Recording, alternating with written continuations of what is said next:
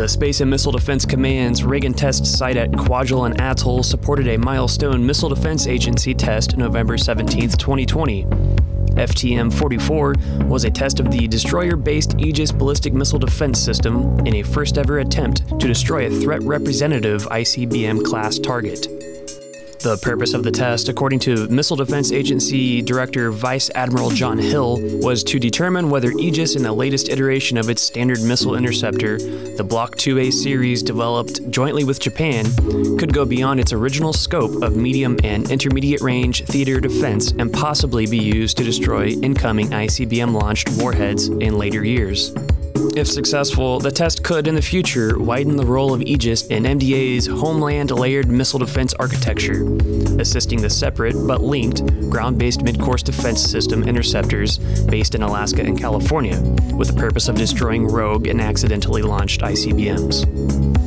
Here's a rundown provided by the Missile Defense Agency on what happened during the test. FTM-44 began with the launch of the target missile from Kwajalein Atoll at roughly 5:30 p.m. local time.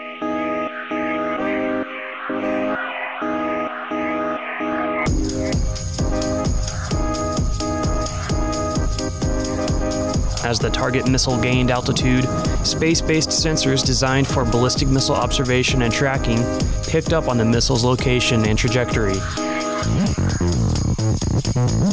The satellites then passed that information to the Missile Defense Integration and Operations Center at Schriever Air Force Base in Colorado.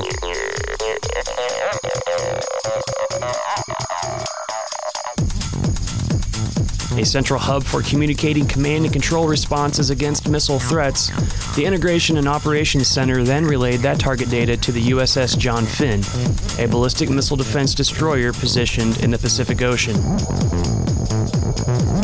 Using its onboard radar, the Aegis battle management system on the John Finn picked up the target's location, trajectory, and speed, and drew up an engagement plan.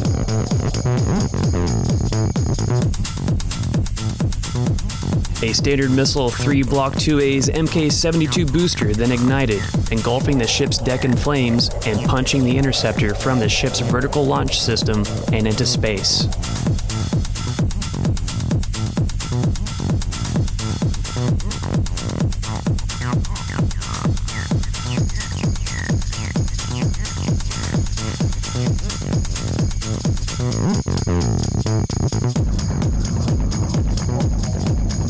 After separating from its booster stages, the Block 2A's kinetic warhead independently homed in on the target using its onboard long-wave infrared seeker and attitude divert thrusters, making fine-tune adjustments along the way.